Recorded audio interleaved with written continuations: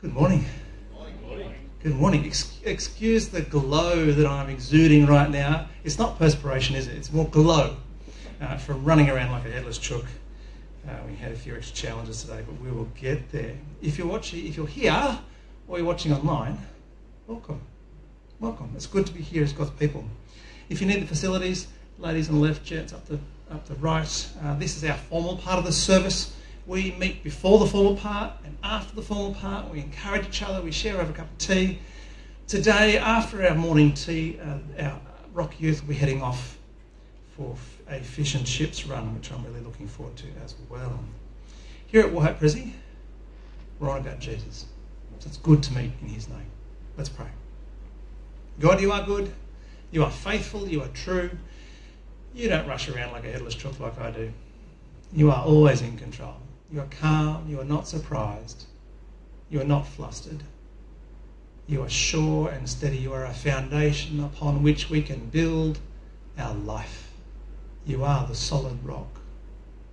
Father, help us to look to you today. Help us to learn more about who Jesus is and trust him more as we look at your word. In Jesus' good name we pray. Amen. Gail's going to present our reading for today. Thanks, Gail. Mark chapter 8, verses 22 to 30. And they came to Bethsaida, and some people brought to him a blind man and begged him to touch him. And he took the blind man by the hand and led him out of the village. And when he had spit on his eyes and laid his hands on him, he asked, "Do you see anything?" And he looked up and said, "I see people, but they look like trees walking." Then Jesus laid his hands on his eyes again, and he opened his eyes, and his sight was restored. And he saw everything clearly. And he sent him to his home, saying, do not even enter the village. And Jesus went on with his disciples to the village of Caesarea Philippi. And on the way he asked the disciples, "Who do people say that I am?" And they told him, "John the Baptist, others say Elijah, and others one of the prophets." And he asked them, "But who do you say that I am?" Peter answered him, "You are the Christ." And he strictly charged them to tell no one about him. Thank you, Gail. Before we open God's word, let's pray. Oh, Father, we need you to open our hearts and our minds. Help us to lay aside distraction, to hear freshly your word spoken to us. We pray this in Jesus' good name. For his glory's sake. Amen. You may not know this, but I'm a bit of a nerd. And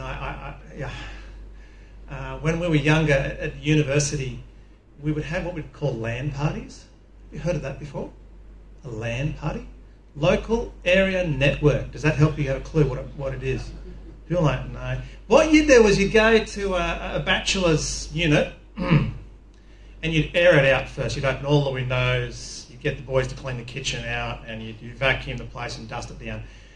Well, I would get them to do that anyway. And then we would all bring our PC computers, big ones, they're old ones with boxes and big fat screens, and we'd load up on tables up to 13 people with different computers in this small 2-bedroom, 3-unit unit. And then for a long weekend we'd game. How long ago? Excuse me? How long ago? It was a while ago. I was in my early 20s. All right, so about more than 20 years ago. And so we'd hook up all these computers and then our better halves we would have a barbecue afternoon just to actually be human for a little bit. And so we'd open up the curtains. You'd open up the outside and you get the barbecue going and you try to air out the house because the smell of that many young blokes in a unit all gaming and going, apparently it's really boring to watch.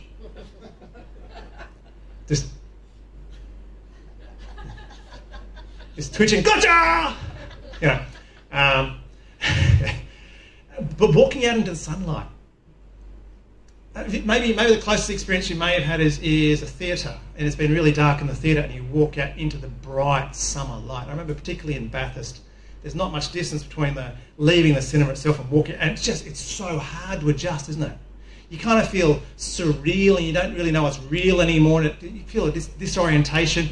or you're in a really deep sleep, like you're out for it. Some schmuck turns the light on. Whoa! It's almost like physical pain. It takes time for sight to come.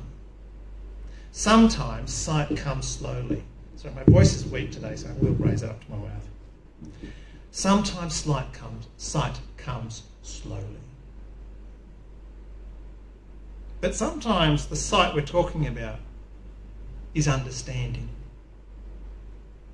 Seeing what someone or something is about. And understanding, seeing who Jesus is, well, it appears to be taking some time. And I know we say this a lot in this series in Mark, but guess what? That's the big theme of Mark. And we are coming to the climax before we start a down southerly trip to Jerusalem. Today, as we read from the Gospel of Mark, the author gives us two examples of dawning sight. First in the restoration of a man's actual sight, then in the disciples finally seeing who Jesus is. Well, sort of, kind of, nearly, mostly there. Right? No, not even most. Okay, not really, but sort of, right? So what did Jesus say to his disciples last time we were here? It should still be ringing in our ears from last week. Why are you discussing the fact that you have no bread? Do you not perceive or understand? Are your hearts hardened? Having eyes, do you not see? Do you not yet understand? You can just see Jesus pulling out his hair. With these words still ringing in our ears, we follow Jesus and his disciples as they come to Bethsaida. And what happens when he gets there? Well, what we expect to happen by now. You know, even in a mostly Gentile, non-Jewish area, the locals of Bethsaida, they've heard of Jesus and they bring to him a man who is blind. They beg Jesus just to touch him. They know Jesus can heal. They may not know anything else about him, but they know that much.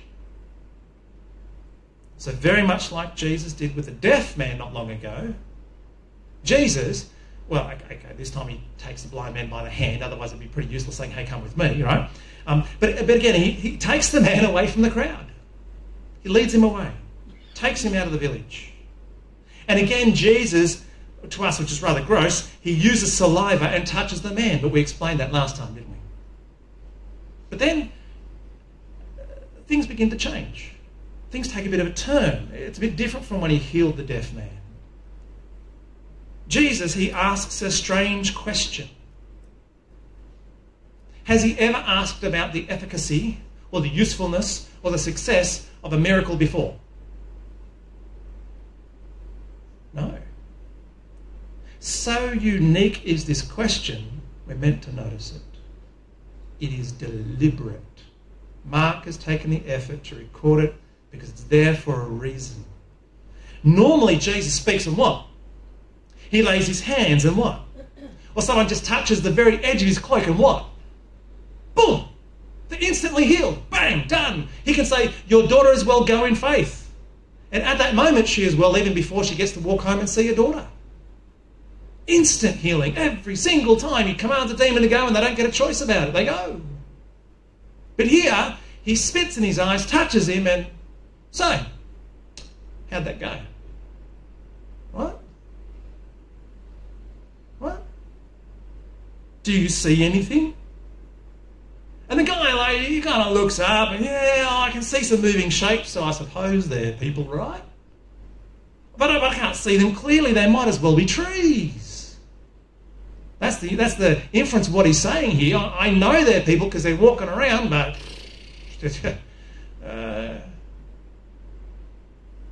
think about that. He is not healed instantly.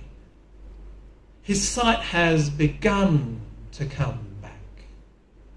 And Jesus deliberately asks the question to highlight the fact. Now, for us, we're mostly grossed out by the fact that Jesus spat in someone's face. Please, kids, don't go and try this at home. It's not going to win you any friends, okay? It is not a good strategy. If you missed the last time we talked about this over the deaf man, spit in the ancient world used to symbolise healing. They believed that spit had healing properties. ugh, I know. Next time you complain about cough syrup or medication, just be glad your mum's not spitting in your face, right? Okay? That's what they used to think. Although, occasionally, yeah, mum still might give you a spit clean from time to time. Yeah, okay, all right. So there's historical foundation for that, okay? So, mums, I'm sorry I've backed you up on that one, but you got back up. No, we're meant to be noticing the fact that he asked the question. That's what we're meant to notice. Just that often we're so grossed out about the spit, we forget. Jesus deliberately asked the question to highlight the fact that the sight is slowly coming back. It's partial. Jesus deliberately heals this man in part before pausing, making note of it, and then again, once the guys acknowledge that it's only partial, and everyone else, their friends, get to hear that acknowledgement, it's only then that he lays his hands on him and finishes the job. And I tell you what, my goodness, does he finish the job? Again, notice some repetition. Check it out. The blind man, he opens his eyes. His sight is restored. He sees everything clearly. He is healed 3 times over. The language is quite deliberate. After an extended restoring process, this man's sight is utterly restored. 3 times over. 3 times restored. Gradually, but utterly. Now think about this. This is happening in a particular context in the narrative. Think about slow coming to sight, but the end goal, perfection in sight, like complete sight, utter sight. This gradual but utter healing occurs in the middle of a series of events where the crowds, the religious leaders, and Jesus' disciples, they're all struggling to see who Jesus is. And in this context, it's in this context that Jesus gradually but utterly restores the sight of this blind man. This is very, very deliberate. We're meant to pick this up. Now, could the blind man solve his own problem? Like kids, when you're blind, can you just kind of fix it?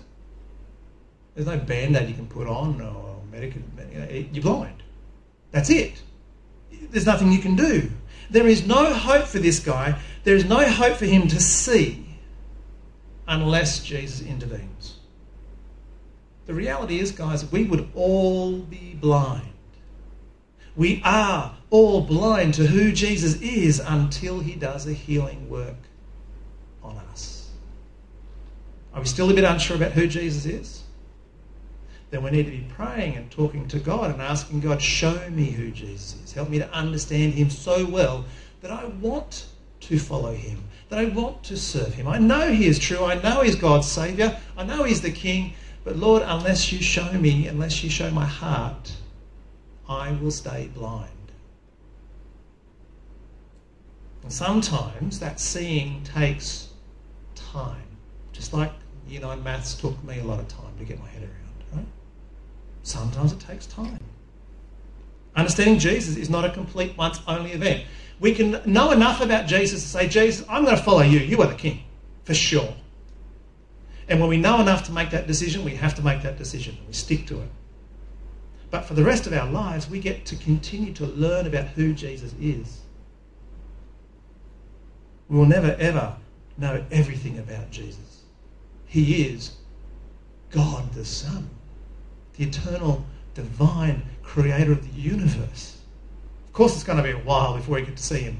Sorry, learn everything about him, but pretty cool. We will actually get to see him face to face one day and have a perfect vision of who he is. That's pretty cool. Anyway, I'm going off track here.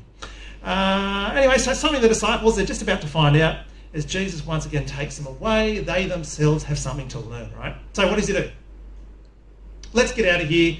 Keep getting found by random people. We really need to stop. Jesus wants to start teaching the disciples about who he is. And so they head up north. They go as far north as you can in Palestine and still be in Palestine. They go right up north. It's about 170 k's north of Jerusalem. 170 kilometres north of Jerusalem. That's a long, long way to walk. Okay? It's in the foothills of Mount Hermon. And this is a really interesting place. The place matters. There sat the city of Caesarea Philippi in a region deeply steeped in ancient religions.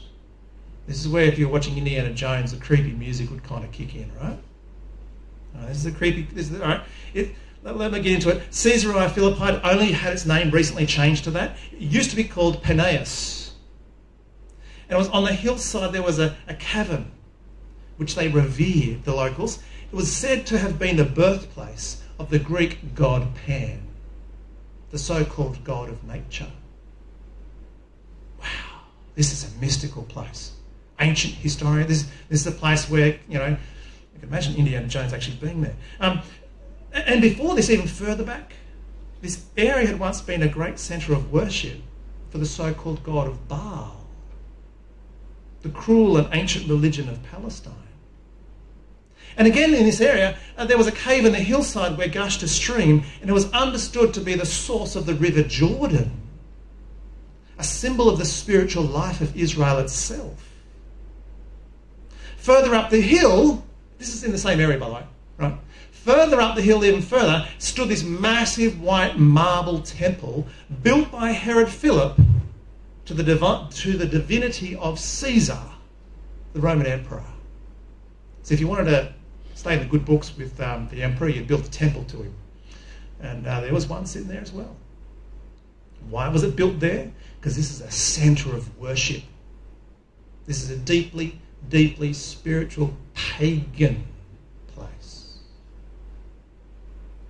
Here in the minds of the locals around Caesarea Philippi, the memories of Baal stir. The gods of classical Greece brood over the valleys. The hand of the divine emperor rules. The Jordan flows in constant memorial of Israel's conquests. This is where we are. And here, of all places, against the backdrop of all that religion and all that history, a Galilean carpenter with a hick Nazarene accent, with the visions of being a teacher and a rabbi of God's people, he asks his disciples, so who do people say that I am? Who do people say I am? Now, the disciples, they've been able to mingle with the crowd. You know how you don't necessarily say in front of the teacher what you really think?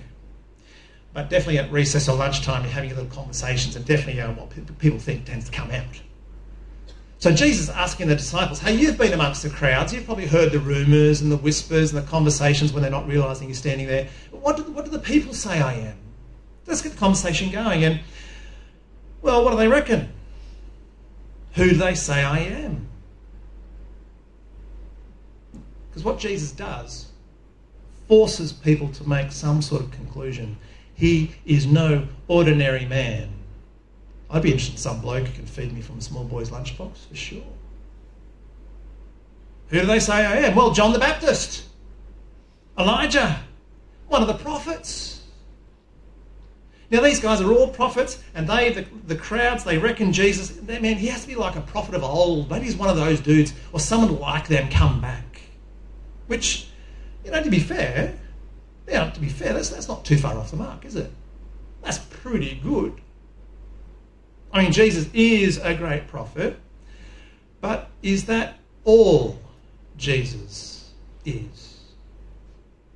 One of the weird realisations that we all have growing up is eventually we realise, hey, a teacher's not just a teacher, they're actually a human being too. Remember the first time you met a teacher outside the classroom downtown? That was almost a horror. Like, what are you doing here? You're meant to be at school, right? You belong in a classroom. Do you actually, not all of us remember that moment, but sometimes some of us have had that moment where you actually see your teacher for the very first time out of the classroom. Is it what? They've got kids. They've got a husband. Poor guy. Right? Right? Or whatever it is. There's this realisation of who Jesus, maybe a prophet, maybe that's who Jesus is. But that's not all he is. He's not just a prophet. There's more to him than that. No. Like so many people today, the crowd's view of Jesus is too small. It's not big enough. Like so many today, they have not yet seen, they haven't fully understood who Jesus is. So if that's what the crowds think,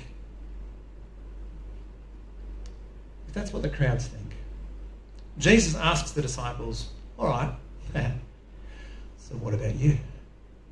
Your turn. What do you think? But you, who do you say I am? You, the disciples, you to whom the mysteries of the kingdom have been revealed. I've been with you the whole time. I've been explaining my parables. I've been teaching you. I've been answering your questions. I'll tell you what, some of those questions have been pretty slow. I've been answering your questions and talking to you. Who do you say I am? And we're not left hanging, are we? Peter, in his role as group spokesperson, and boy, he does take up that role sometimes, he finally gets to express the speculation of the group. You know what? We think you're the Messiah. You're God's appointed saving king. You're the one who's going to usher in God's kingdom, God's rule here on earth. You're the one who is going to defeat our greatest enemies. You have come to restore Israel. You, Jesus, you are the Christ. It's a wonderful moment. It's an exciting moment. Finally to put into words their hopes and their dreams. You're the guy, right? And it's a phrase which hasn't been heard since the very beginning of the gospel. It's been kept quiet, subdued, hidden. Jesus keeps saying, be silent, shush, don't tell anyone, go away. He's been putting blockers on this phrase. He's made sure demons can't proclaim it the whole way through. But now finally it's declared. You are the Christ. After all that Jesus has said and done, after all the miracles and debates and teaching, finally at last, the truth about Jesus is recognised and spoken. And even as Peter proclaims Jesus the Christ, what does King Jesus, Jesus the Messiah, Jesus the Christ, what is he saying? Oh, finally, lads, you got it. All right, now I can get to work. I want you to tell everyone you possibly can. Get the crew in. Let's build a massive army. And let's get this project on the road. Is that what he does? I mean, they finally worked it out, haven't they? That's what you should do. Get the program going. No. It's not what he does. From that massive climax, we have a huge anti-climax. Verse 30, and I'll read it out. And he strictly charged them to tell no one about them. Him. Yeah, Peter, you're right. You are right. That is who I am, but don't tell anyone. You must not tell anyone. In fact, the language here doesn't come across as strongly as it really is.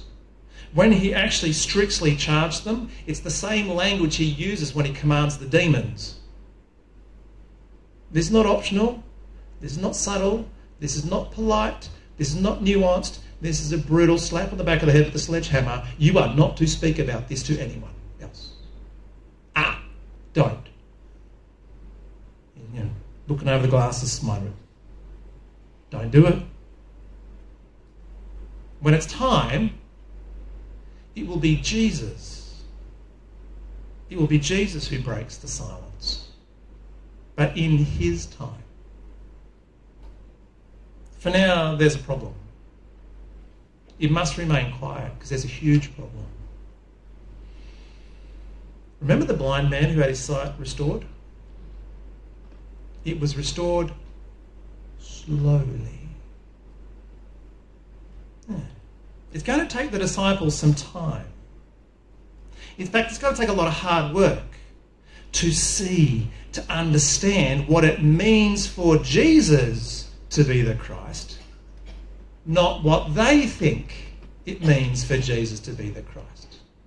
Because what Peter says, you're the Christ, means is very, very different to what Jesus means when he agrees. Yes, the word is correct. I am the Christ, but what I think the Christ is and what you think the Christ is are two very different things.